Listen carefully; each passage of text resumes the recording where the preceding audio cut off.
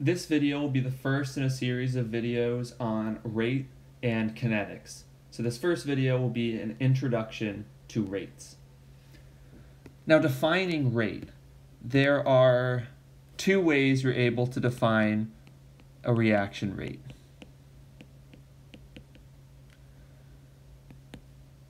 Right? You can either define it as a measure in the decrease in concentration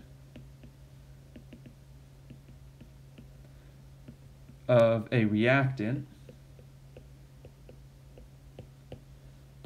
or a measure in the increase in concentration of a product with time. Right, both of these with time. Because when a reaction takes place, you lose reactant as you gain product. So that's the reason you can measure reaction rate with either of the two.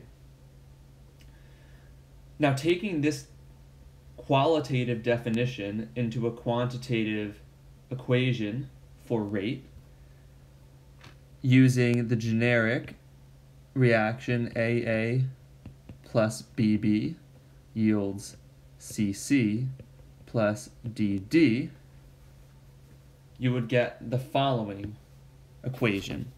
So your rate is equal to -1 over A times the concentration, the change in concentration of A with time.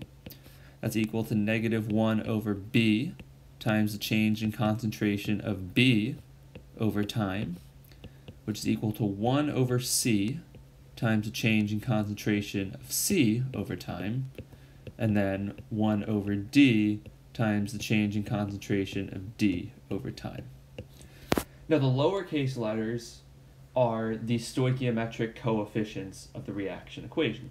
So, the 1, the 2 that you would see in front of your compound, and then A, B, C, D uppercase are the reactants and the products in the reaction. So notice a couple things with this equation. You have a -1 over A and a -1 over B, but then it's positive for 1 over C and for 1 over D.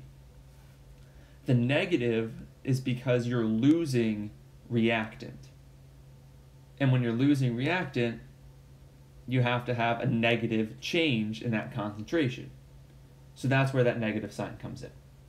Now, why the 1 overs here? So we have to put the 1 over here because the change in the concentration of reactant or product, they have to be equivalent to each other. You can't gain a bunch of product without losing much reactant. Right? It doesn't work that way because the reactants are transformed into products.